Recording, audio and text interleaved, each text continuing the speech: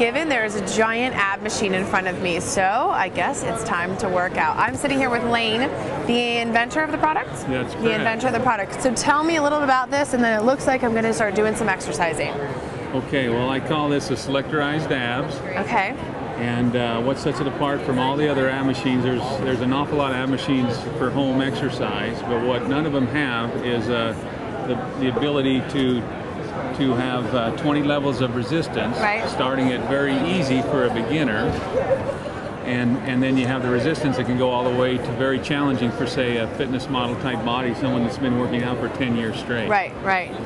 So what makes this one unique? How is this different relative to a lot of the other ab machines that are out there?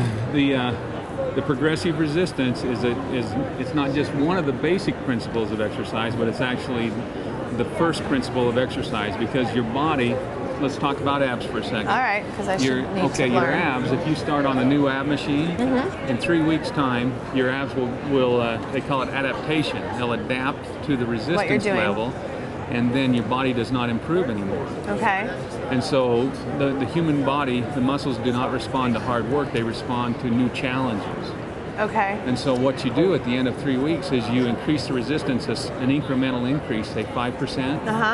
And then that resets the adaptation process again for another cycle of So it's like you're training, you're building them up then. That's to, right. Okay. And you got to show me, right? Yes. You got to get on here and show me what we're doing, because so you created this and you put this together so that it is specific to this particular training regimen. That's right. Okay, so what are we doing? Okay, so the user sits here and your back gets aligned right on the joint. Okay. You lay back like this, and there's your motion. And you're doing abdominal crunches, and then you emphasize as you go back. That's called the eccentric motion, and you emphasize that and make your abs hold you up as you go back. And that's the part that gets you the most results as far as developing. I know, I'm sweating looking at you. It looks hard. Yes, like that. And that's how the machine So, and you're already starting that way, inverted, so that it's giving you that additional leverage? Yes, yeah, you've got the increased range of motion because of the arch and the angle here. And that gives you the option of range of motion rather than laying on a flat floor. And then, like I was saying, the adjustability on the resistance is right here. So for the beginner, you simply, this is called a selectorized pin. Okay.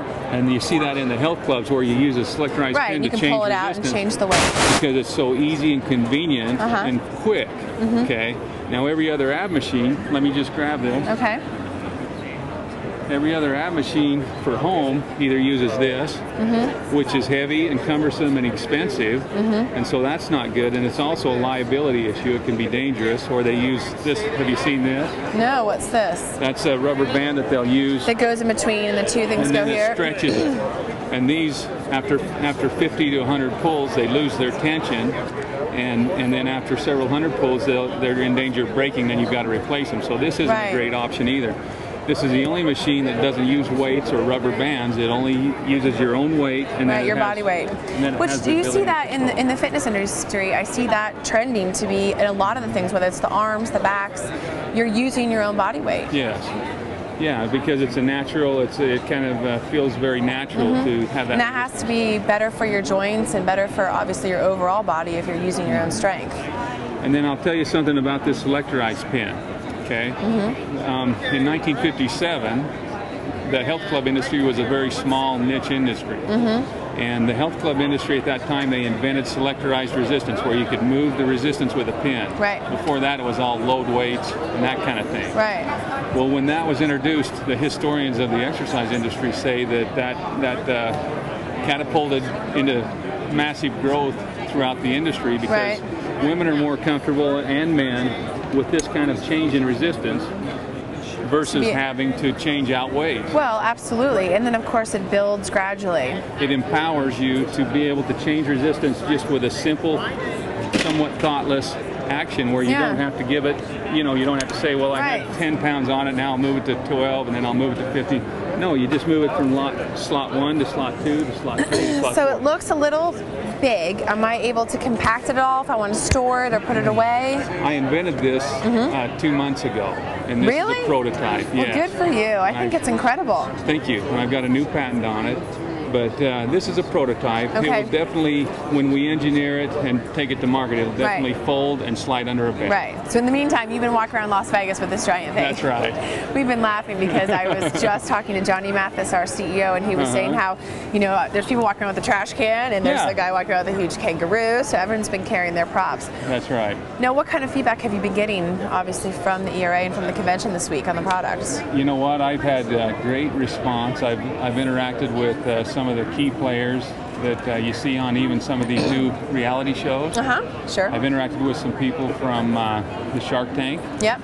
And I've had multiple meetings with them, as well as people with the Discovery Channel show, The Pitchman. Sure. And so it's just been a great Did you get Sully show. on this thing, I hope?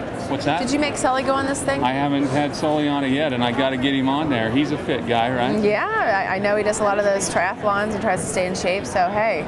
So anyone can use this, men, women, anyone, no matter what your physical fitness level. Yes. This is good for all. Yes.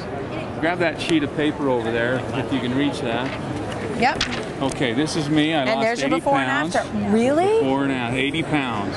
Isn't that great? Congratulations. Wow, what a success. You know what There's nothing better than coming from a personal success story. You know what I found out is people don't buy ab machines from guys with bellies. Isn't that weird? You'd think they would, but they don't. Well, honestly, in this industry, it's true. You know, you want to buy something, you're not going to buy something for a hair care product with someone that probably has bad hair. So this is a great... So I went from a 40-inch waist to a 33, and I lost 80 pounds. How long did it take you? It's been, the last 5 months has been most of it. I lost some before then. I lost about 15 pounds before then, and then the last 5 months I've lost. Why? What inspired you to do it? This. I knew that I was going to be doing something with, I've been chasing the idea of an ab invention for a long time. I had low back problems about 10 years ago, and that inspired me. The core of your body is so complex and challenging to keep it in great condition. Well, this is great. I'm inspired listening to you, and I've been saying all week, I'm like, we need to get some gym products in here so I can go.